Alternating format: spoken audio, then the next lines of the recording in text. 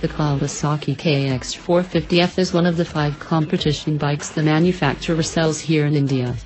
The bike sports a new swingarm and a few cosmetic changes to improve the overall durability of the bike.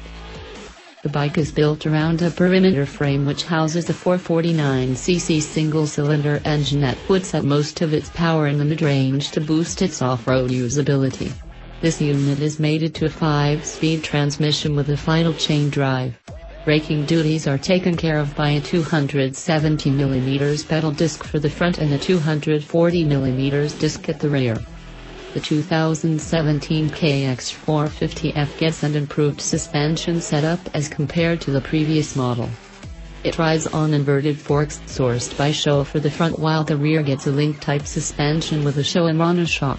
Like most competition bikes, the KX450F tips the scales at just 108 kilograms and sports a 6-liter fuel tank capacity. The Kawasaki KX450F is being sold as a completely built unit, CBU, and costs Rs 7.97 lakhs. However, it is not road legal as the lack of a headlamp, tail lamp and indicators make it unfit for registration.